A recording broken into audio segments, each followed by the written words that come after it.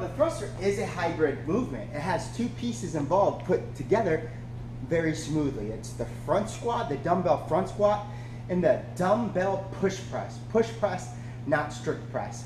And we make a clear distinction between the two, because in earlier series you've seen the pressing series that we've done, but the press is strict. It means nothing moves but the arms, right?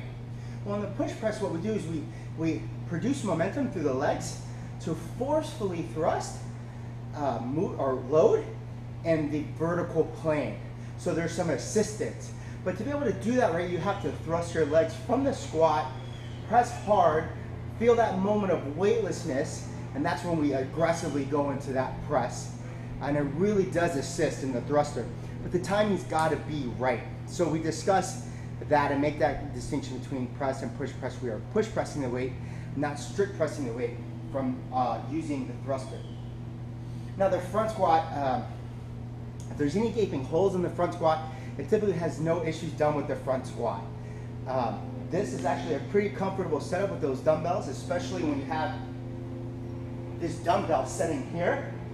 We actually treat this as a rack position, as we discussed in earlier series, is you want the back of the dumbbell to rest on the shoulder, so when you go into the squat, we're not pre-exhausting the shoulders. This is a moment of rest for the shoulders. So we can use those legs and all legs as we thrust through the vertical plane. Super, super important as we discuss that. But the issues we see with the front squat, if there are any, is an issue of the body weight squat. Let me say that again because this is super important. An issue that you might see on a front squat has nothing to do with the technique that they're producing because of the front squat. Because we know that the front squat is a movement or an advanced version of the air squat. So from the neck down, there is no difference between an air squat and a front squat. We have this position here on an air squat. We have this position here on the front squat. Now the only difference is the arm setup.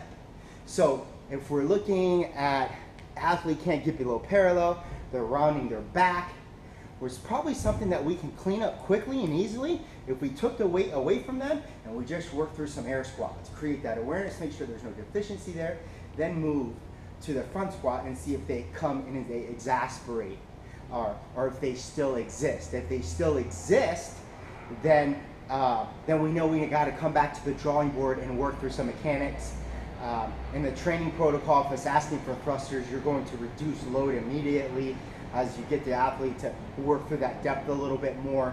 Maybe instead of thrusters in the protocol, you just only allow for front squats.